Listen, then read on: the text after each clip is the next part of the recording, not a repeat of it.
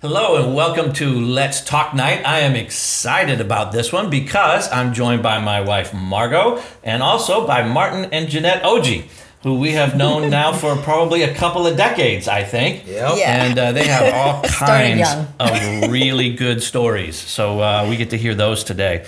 I want to jump right in because I'm really excited about our topic. Solid as a rock, developing inner strength.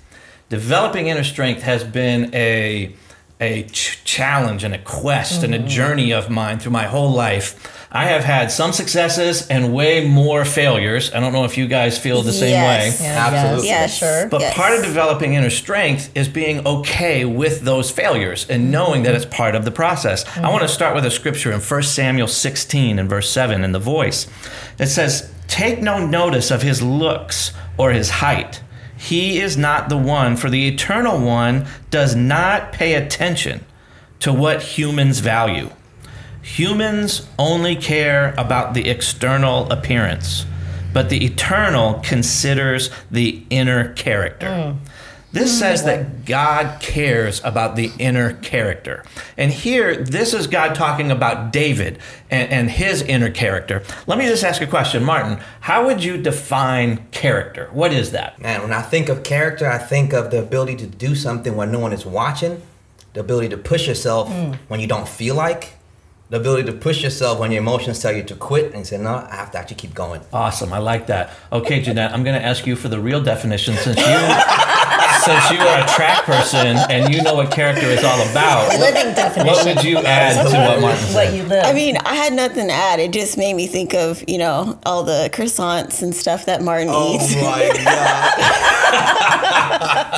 And the character he has to, I think, what do you do? Like Thursday is like your main day that Only you have Thursdays, these that's like it. amazing croissants. Thursday morning, that's it. No more. Thursday is croissant day. Yes. But yeah, character is that inner strength. That's what it is. It is the ability to say no to ourselves. It's the ability to push ourselves to do something we don't want to do. And it's resiliency. It's what makes us get up when we've been knocked down. And why is this so important? I've got a quick stat for all of us. This is about college kids. It's from Forbes magazine just in August 2021 about college kids heading back to campus anxious, depressed, and burnt out.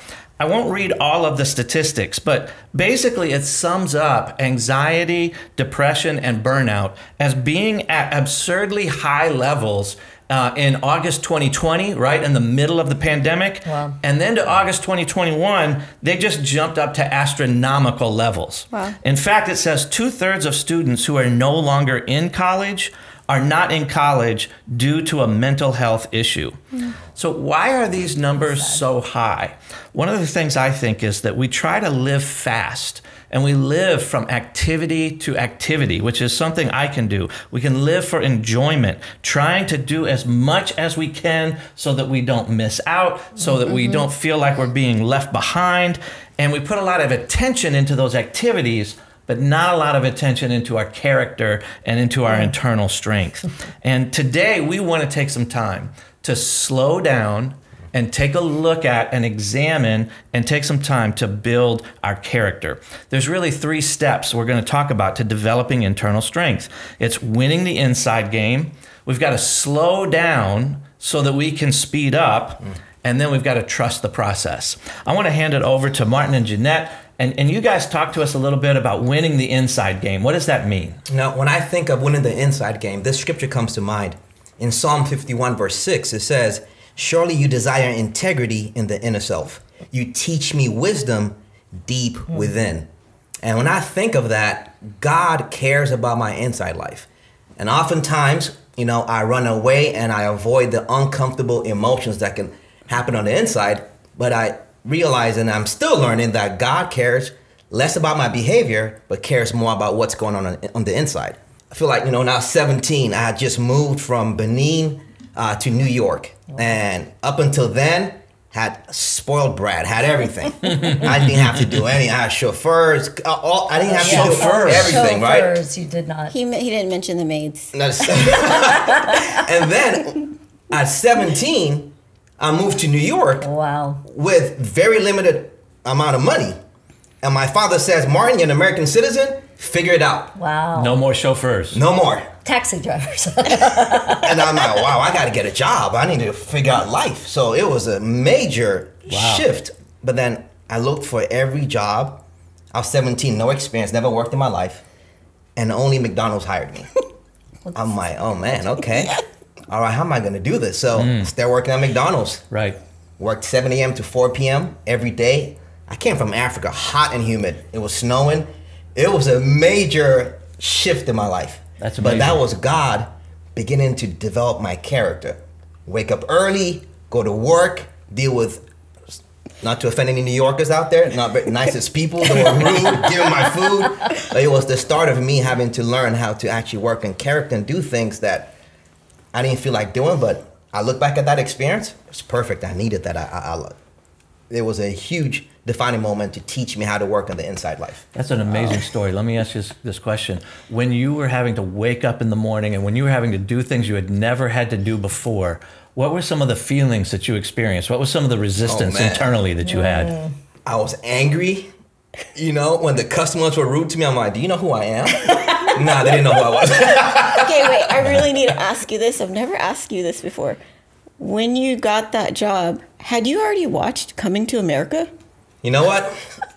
I did, but I didn't make the connection back then. I was too cold. I was freezing to think. I was too cold to be thinking about coming to America. Sure. Oh But, you know, I felt angry. Really I felt embarrassed.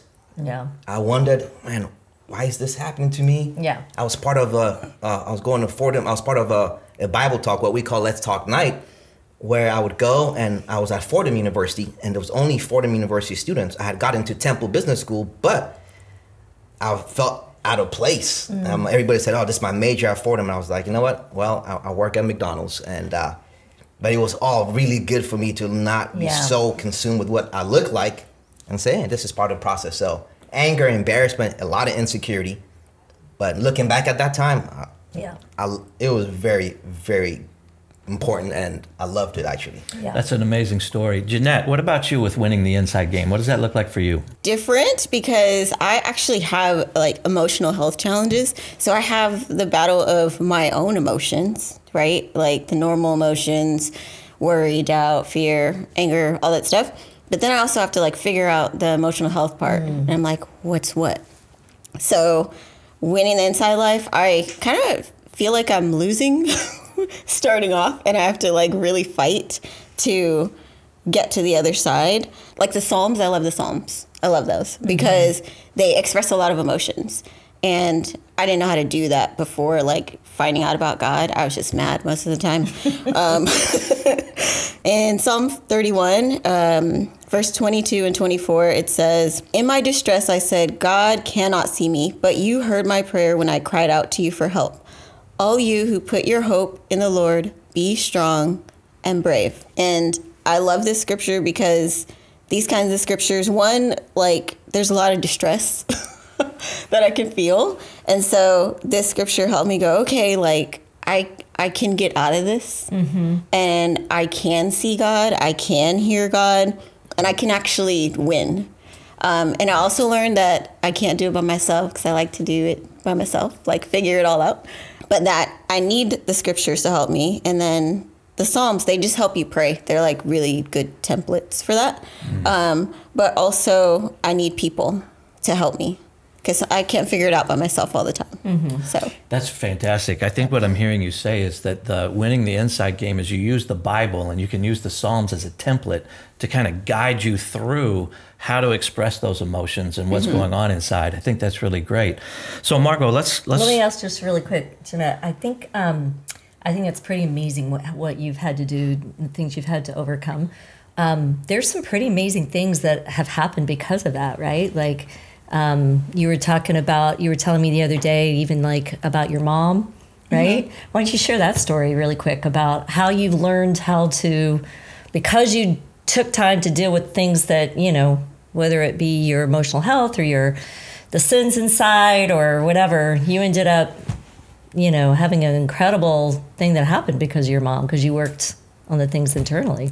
Yeah, definitely. Had a lot of things. I was like pretty shut down as like growing up. Shut down meaning I'm happy, I'm having a good time, but you are not going to find out much about how I feel about anything, except for if I'm mad at you, because that's easy, right?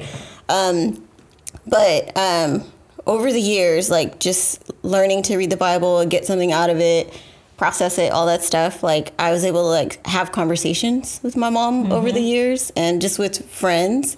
And, you know, eventually it led to, she became a disciple 2 years ago, right before, you know, pandemic. I think working on the inside life definitely was a huge part of her seeing that, just sharing what I'm learning, what I'm seeing. Not necessarily like, here's a scripture, Mom, but just being honest Having with her. the courage that you could talk about things that are really difficult inside. Talk about sin. Talk about insecurities. Yeah. Talk about, like, you're a major runner. I was going to ask you a question about that in a little bit. And so you have that part in you, the not to quit, but you had to learn how to do that internally too, right? Yes. Yeah. Yes.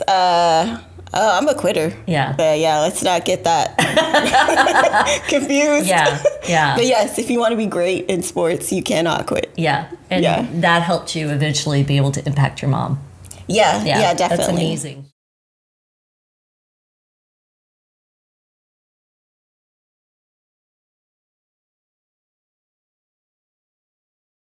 So let me ask you, Margot, to work on our inside life and to develop internal strength. A lot of times we have to slow down and not go from activity to activity. So why don't you talk about slowing down and the importance of that? Yeah, I think there's a term. I think I think Martin shared with me the other day that talks about slow down to speed up, and it kind of sounds like opposite, but that's a big phrase, because basically what it means is that instead of living our lives at a frenzy pace, afraid we're going to miss out on being left behind, which I think is FOMO, right? That's what I hear my teen boys telling me, at least.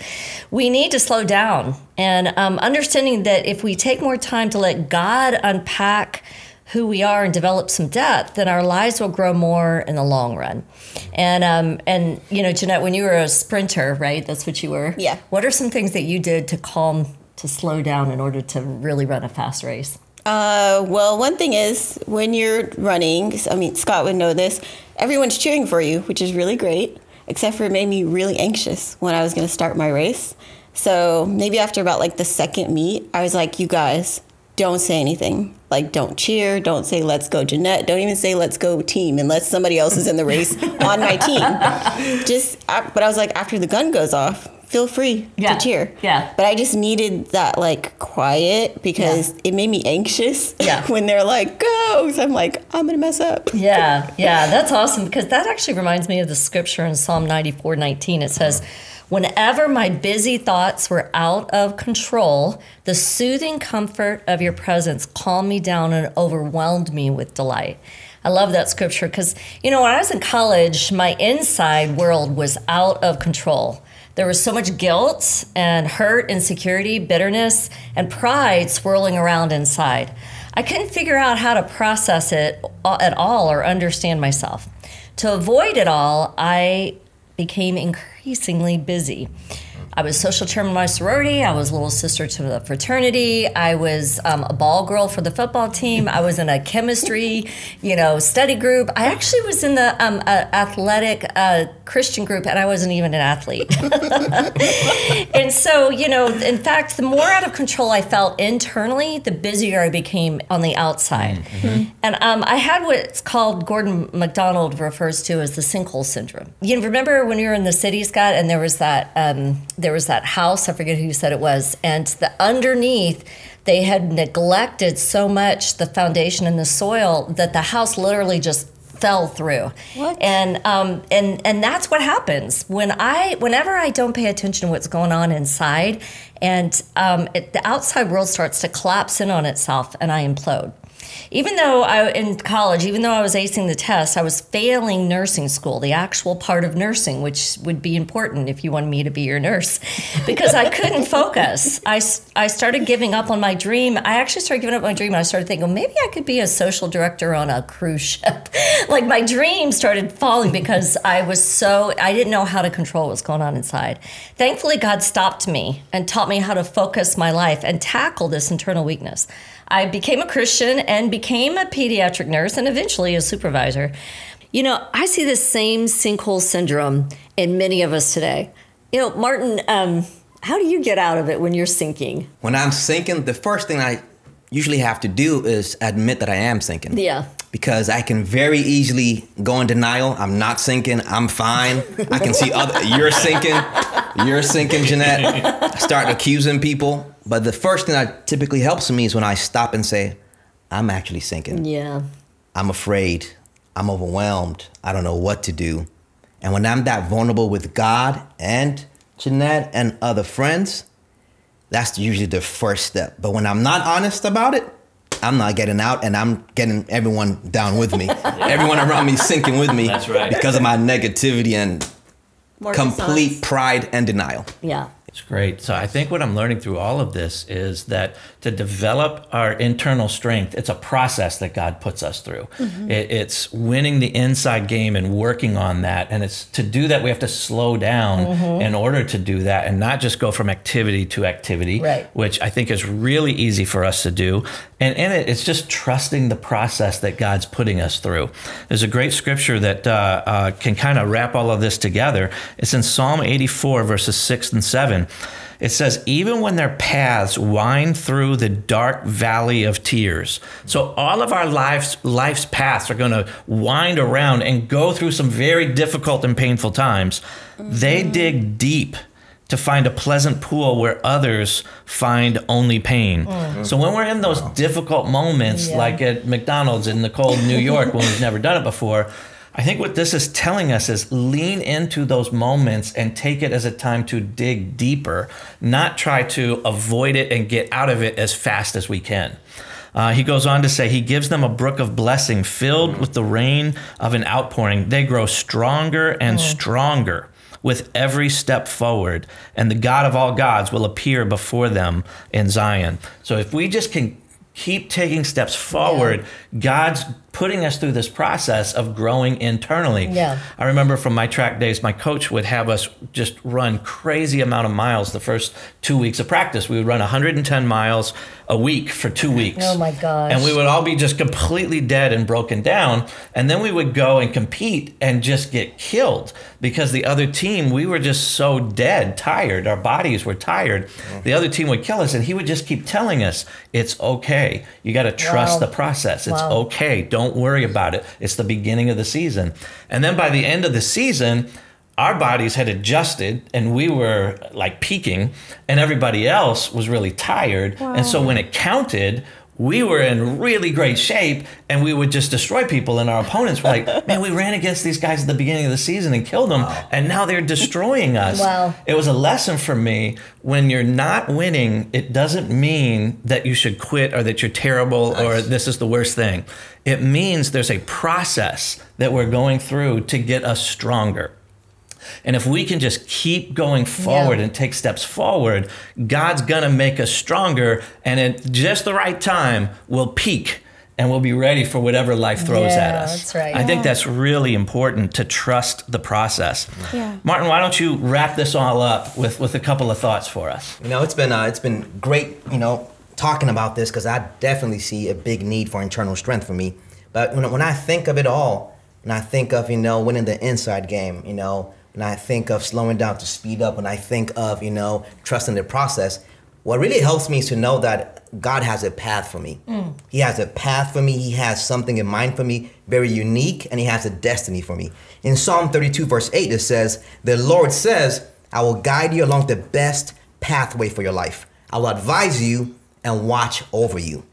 I totally believe the scripture, and throughout my life, when I felt stuck, when I felt like I didn't know what was going on, when I really slowed down and thought, actually, God knows. God has a path for me. I don't need to compare myself to other people. When I believe that, it gives me not only a sense of peace, but I'm like, I can keep going. I can keep pushing. I don't have to quit. And it really builds my faith and inspires me to also help other people when they're going through a hard time or they feel stuck. They don't know what is happening. Right. So it's important that we slow down and say, okay, let me run my own path. God has something for me. I'm going to stick in there, not just grind through it, believe that God has the best pathway for my life. Yeah. And if I stick in there, I'll eventually see what God is doing. Yep. When you're in the mix and you're like, this is terrible, what does it mean? What does it look like to stick it in there? What has helped me is slowing down, like we've talked about, and trying to figure out, okay, what is God doing?